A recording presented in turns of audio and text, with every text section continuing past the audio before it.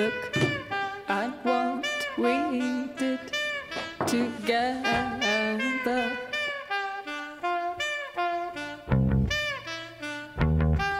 Don't know how you did. Have you come home? I'll have the woman you were before.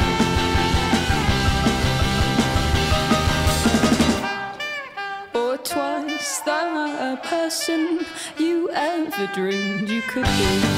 Did you exchange your soul with the devil so that you could survive the dark? Και αφού τα παιδιά δεν έλεγαν να σηκώσουν το τηλέφωνο, εγώ είπα να τρολάρω λίγο τον Πάτρικ. Καλησπέρα. Όχι καλησπέρα. Whatever he said. Καλημέρα. Kalimera. Kalimera means good morning. Good morning, yeah. Yeah, good morning. That's it. First step to start a road trip. Βάζουμε λίγο καφεδάκι, εσπρεσάκι. Ωραία. Εδώ είναι ο Patrick. You need some B-roll of me drinking water? Patrick from Canada. Yes, from Canada, the Great North. Why do you have in your flag A maple leaf? yeah. I mean, there are maple leaf trees But in do you Canada. know that in my village, in Filippiada, we had a lot of these trees. So, I mean, you're trying to become like us. No, But you can't. yeah. That's the thing. You Like, think Canada is trying to become like Greece? Filippiada. No, not Greece. Like Filippiada. just a specific place in Greece? Yeah, Okay, my okay. village. Yeah. Outrageous. Maple leaf? No, that's Canada. Canada's maple leaf. Okay, whatever village you said, they're stealing from Canada. Canada first. Canada number one. Okay. Okay. Oh, here we are. Let's go. Let's go. Hello. Hello. Say hello to Greek people. Γεια σας, καλημέρα. He keeps speaking Greece, but I don't know. I don't know what he's I'm saying. speaking Greek. Of course, the vlog will be Greek. I don't know what. Speak some Canadian. Canadian. Oh, you're Canadian. Okay. Nice Come on. Panos, what does he have to say? I'm not saying anything. He has to apologize to the camera. Apologize to the for camera. his late. Yeah. Okay. Is he looking at the camera? I can't tell. Hi guys, I'm sincerely apologetic for my lateness. It's a customary habit of mine, but it affects everybody. Και αφού μπήκαν όλοι στο αυτοκίνητο, ήμασταν έτοιμοι να ξεκινήσουμε μια διαδρομή για περίπου 2,5 ώρες από το Saarbrücken στο Freiburg.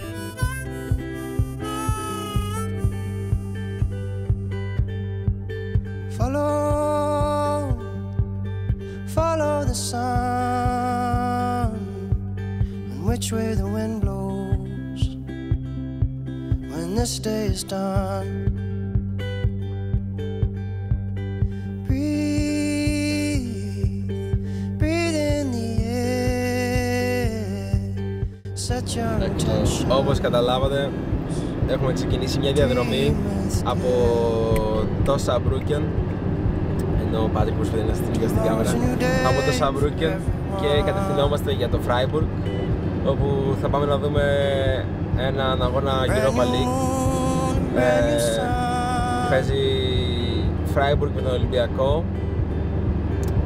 Υπάρχει ενδιαφέρον στο μάτς, βαθμολογικό ενδιαφέρον στο μάτς, αλλά εντάξει, θα πάμε να ζήσουμε την εμπειρία του Europa League και ελπίζω να σας αρέσει.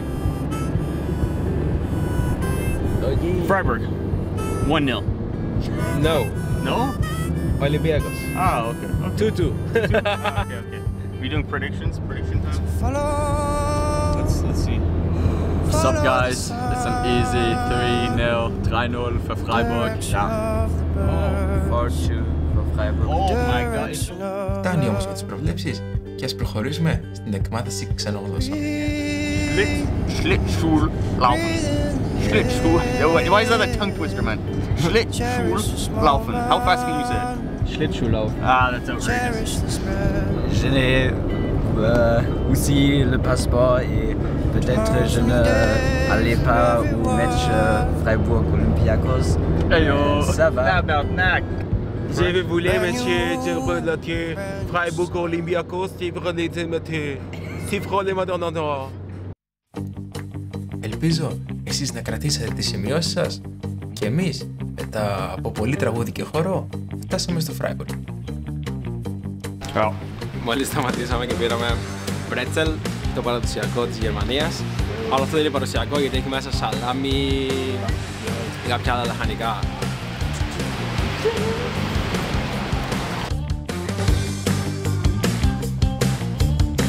What are you eating? Sandwich, egg sandwich. German sandwich or Canadian? Sure, Canadian. Yeah, they imported it from Canada.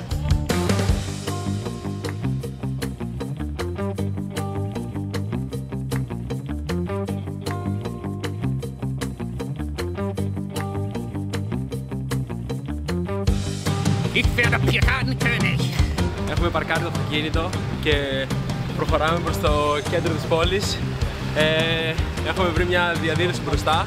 Έχουν κόκκινα και άσπρα ερυθρόλευκα δηλαδή, αλλά δεν νομίζετε να είναι του Ολυμπιακού οι οπαδοί. Πάμε!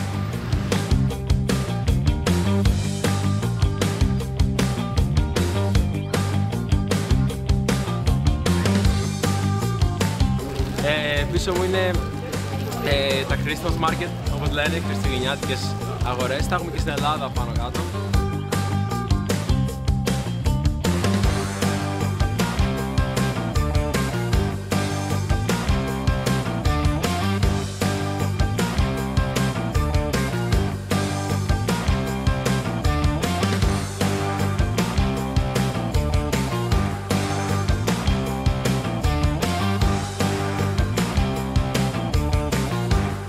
Ouais, alors les meilleures crêpes, c'est sucre et citron. Όπως σας είπα πριν, ήταν μόνο η αρχή του Christmas Market. Τώρα έχουμε έρθει στο Main, που είναι ένας δρόμος ολόκληρος με σπιτάκια και πουλάνε διάφορα πραγματάκια.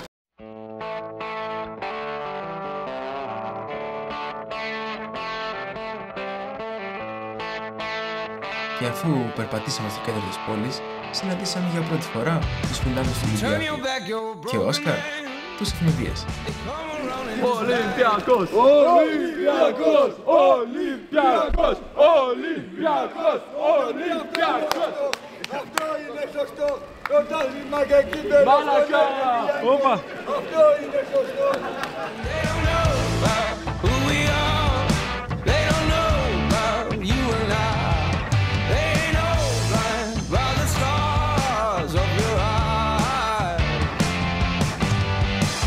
Hot blood love is gonna get you.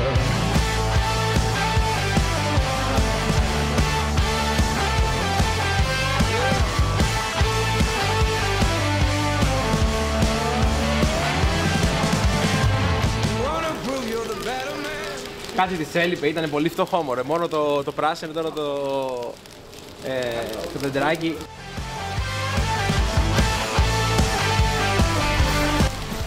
Πόσο Game of Thrones είναι αυτός ο δρόμος εδώ πέρα.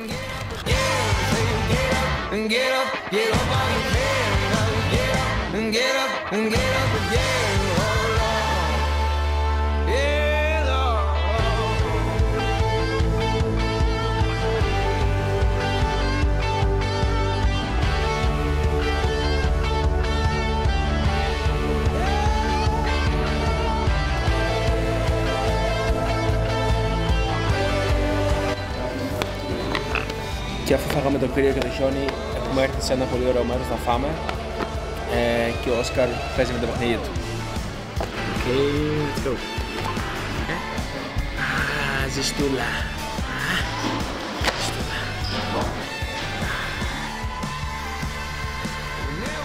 Το πρόβλημα βασικά ήταν ότι δεν μπορούσαμε να βρούμε, όχι δεν μπορούσαμε να βρούμε, ήταν όλα γεμάτα τα εστιατόρια στο κέντρο της πόλης. Επειδή όλοι οι φίλοι του Ολυμπιακού έχουν έρθει τώρα στην πόλη και επειδή είχε και κάποιες διαδηλώσεις όπως είδατε, οπότε έχουμε έρθει σε ένα στενό και έχουμε βρει μια μαγαζάρα πραγματικά τεράστιο, είμαστε μόνοι μας σχεδόν, πιο φθηνό από τα υπόλοιπα και απλά θα χαράξουμε εδώ. Μη σας πω να δούμε και το μάτσο εδώ πέρα που είναι και ωραία.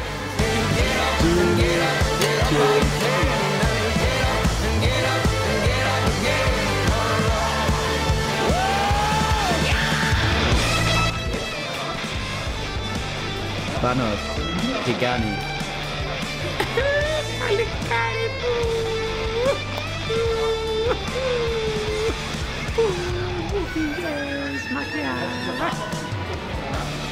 Και αφού φάγαμε και γεμίσαμε με ενέργεια, μπήκαμε σε ένα δισκάδικο.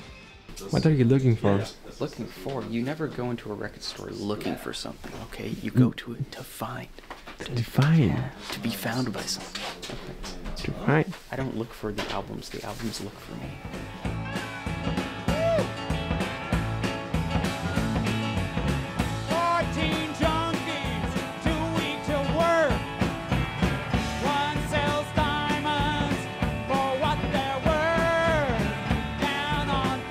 Και μετά από αυτό το μουσικό σταθμό, πίσω στο θέμα μας. Λίγο πιο κάτω, πήγαμε στην πλατεία που είχαν μαζευτεί οι οπαδοί του Ολυμπιακού για να τους ρωτήσω για τη δική τους άποψη για τον αγώνα. Δύο δεκάρια, δεύτερο αμήχανο, 3 γκολ. 0-3, οκ. 0-3. Ποιος θα βάλει το γκολ?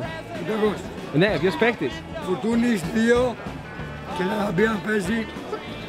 Εντάξει. Έκλεισε. Ή ο Ασκολοπούλης, Σατανάκος. 1-2 Ολυμπιακός. 1-2 Ολυμπιακός. Ποιος θα βάλει τον γκολ? Ο Ντένς Φουρτούνης.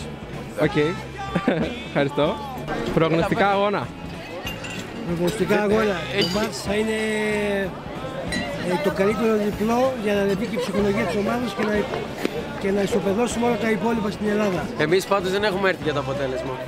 Ό,τι και να γίνει. Το ταξίδι μετράει. Πήγαμε. Προγνωστικά για τον αγώνα. 2-1 για τον Ολυμπιακό. Σκόρερ. Φορτούνης και Ποντένσε. Είναι η πιο αναμενόμενη απάντηση. Όλοι αυτό μου λένε. Φορτούνης, Ποντένσε. Φορτούνης αρχηγός και Φωτός μάγος. Στη με τον Ολυμπιακό. Γίνομαι καλά, θα βάλουμε καλό. Θα πάρουμε και το ευρωπαϊκό. Και αν δεν γίνει αυτό, τα παιδιά μας τα δυο. Πάντα άρρωστοι με τον Ολυμπιακό. Και αφού μας έδωσαν το σύνθημα, ήμασταν έτοιμοι να φύγουμε και να πάμε στο γήπεδο. Φεύγουμε από την πόλη και ξεκινάμε να πάμε στο γήπεδο σιγά σιγά. Να παρκάρουμε, να είμαστε χαλαροί. Να... Take care of the bicycles, man.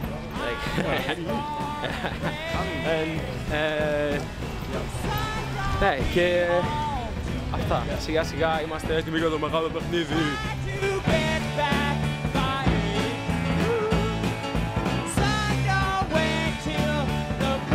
Επειδή όμως ήταν λίγο νωρίς, αποφασίσαμε να αλλάξουμε λίγο τα πλάνα μας.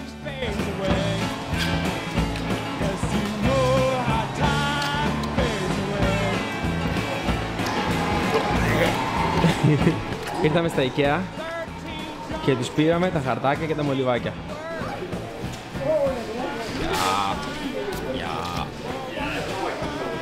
Your cousin. My cousin. You're calling me a monkey?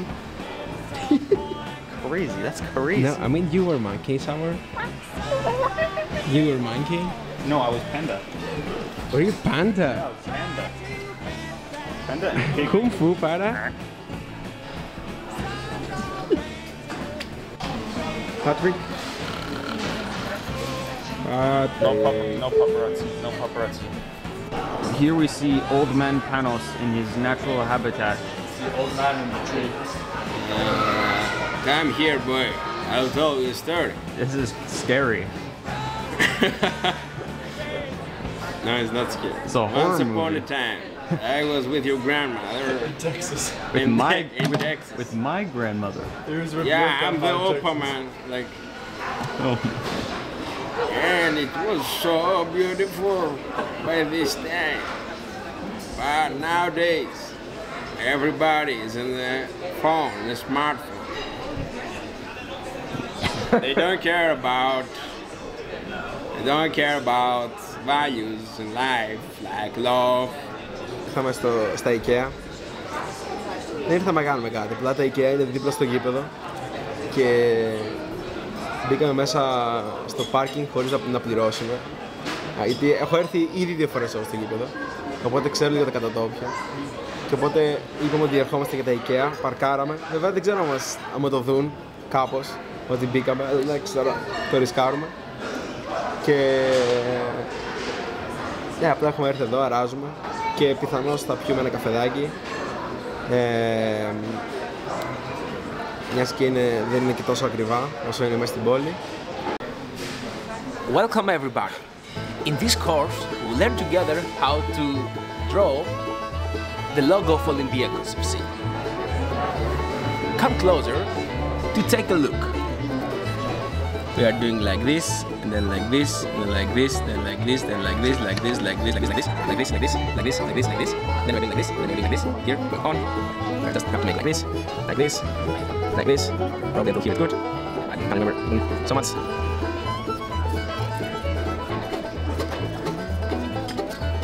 Where's the circle? You draw the circle. Ah, yeah, there's a circle. Yeah, you draw the circle. Like this. And here, going down here, Olympiacos. Συνδεσμός. Φιλάθλων Πειραιώς. Thank you very much. Like, subscribe, and if you want to watch more videos like how to draw with panos, please let me know in comments.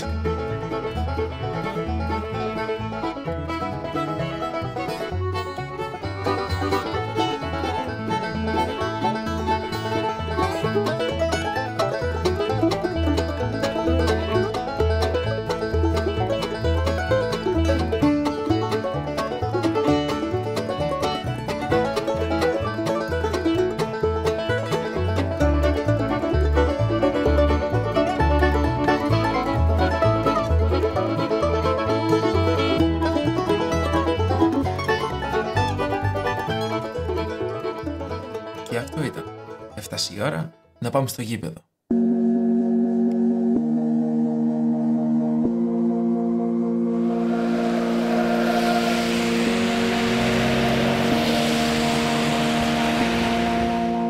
Πες το ξανά! Δεν ακούω!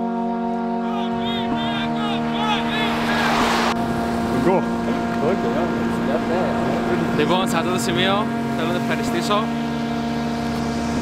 τη Μαρία, ξέρει αυτή, μας έδωσε τον οδηγό μας για σήμερα.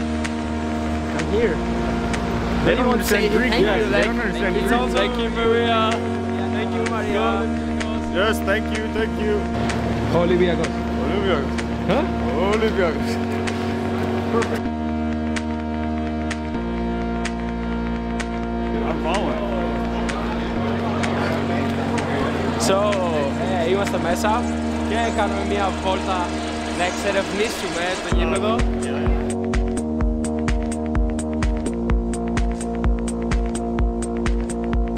Λοιπόν, είμαι εδώ με τον φίλο μου τον Γιάννη. Έχει έρθει από Αθήνα μόνο για το παιχνίδι και θα μας κάνει τις δηλώσεις του. Λοιπόν, σήμερα σίγουρα θα νικήσει ο Ολυμπιακός. Πιο δυνατά, να σ' ακούμε. Θα νικήσει σίγουρα ο Ολυμπιακός. 2 γκολ ο Φορτούνης. 2 goals for Fortounis. Fair enough. Και ένα Ελκαμπή. Και ένα Ελκαμπή, οκ. 3-0. Ελπίζω να γίνει πραγματικότητα. Από πολύ νωρίς οι φίλοι του Ολυμπιακού στο γήπεδο είχαν βαρθεί να φτιάξουν την ατμόσφαιρα.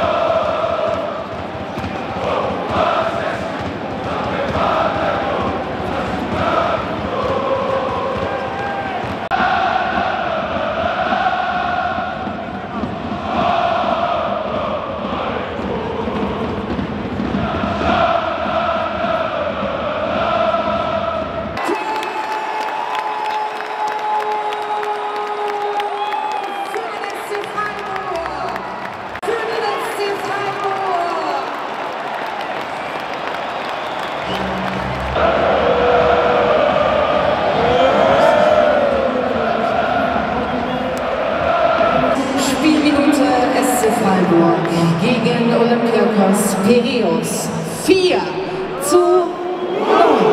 Δεν μας βλέπω καλά, αλλά το τέταρτο γκολ ήταν όλα τα λεπτά.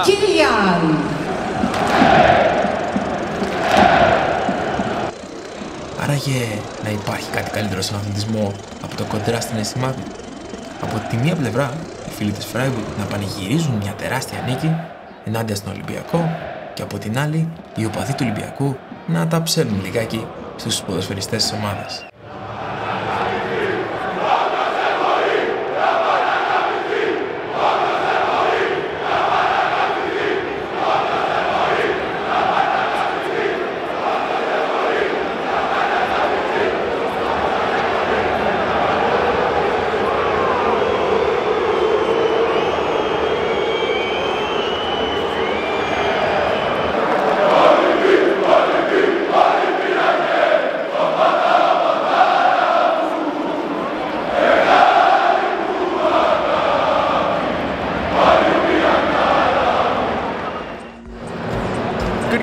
Good game of footy, you know, 5-0.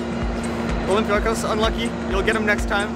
I'm sure your coach will make all the right tactical decisions, unless he gets fired, then. It was a great game, great experience, great stadium. We had one half with a lot of goals and one half to celebrate the goals from the first half, so it was amazing. It was pure domination of Freiburg. But yeah, it was perfect to see this game live. Yeah, so I think Freiburg were tactically better and also individually in terms of holding the ball, passing, the runs. They just did everything at a much higher level. And this is what the Europa League is all about. Great teams going against each other. Ultimately, Freiburg prevailing 5-0. GG Freiburg. Δεν έχει σημασία το αποτέλεσμα, σημασία έχει το ταξίδι, ότι ήρθαμε εδώ, περάσαμε όμορφα πριν το μάτς. Το αποτέλεσμα είναι κάτι που μας αφήνει δυσαρεστημένους γενικότερα. Νομίζω σαν ελληνικό ποδόσφαιρο δεν είμαστε ευχαριστημένοι από το αποτέλεσμα. Το 5-0 είναι μια βαριά ήττα. Θα μπορούσε το σκορ να ανέβει και παραπάνω. Ο Ολυμπιακός δεν άξιζε να πάρει τίποτα αυτό το παιχνίδι. Αλλά έτσι είναι το ποδόσφαιρο, κάποιες φορές κερδίζεις, κάποιες φορές χάνεις. Αυτό που σημασία έχει είναι να προσπαθείς για το καλύτερο και οι φίλοι του Ολυμπιακού να μην απογοητεύονται για αυτή την εμφάνιση. Αλλά αυτό που είπα, σημασία έχει το ταξίδι, το ποδόσφαιρο είναι μια γιορτή. Ο αθλητισμός είναι κάτι στο οποίο δεν είναι δεδομένη η νίκη, αλλά αυτό που έχεις να κάνεις και οφείλεις να κάνεις είναι να προσπαθείς ή τουλάχιστον να προσπαθείς να βελτιώσεις την εικόνα σου.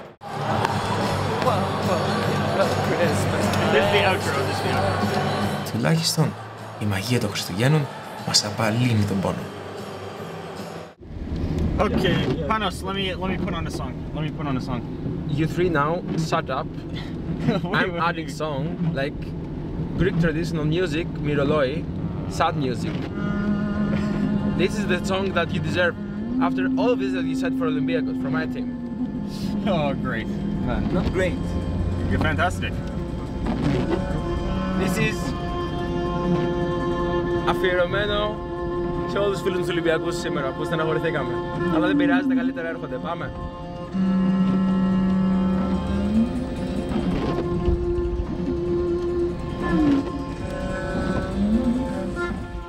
Με τον Πέτρο Λούκα Χαλκιά λοιπόν οδηγό ή μάλλον ψυχολόγο, το ταξίδι μας φτάνει στο τέλος. Ένα κακό αποτέλεσμα δεν είναι ποτέ αρκετό να αλλάξει τις μαγικές στιγμές που ζήσαμε με την παρέα μου. Shit happens, που λένε και στο χωριό.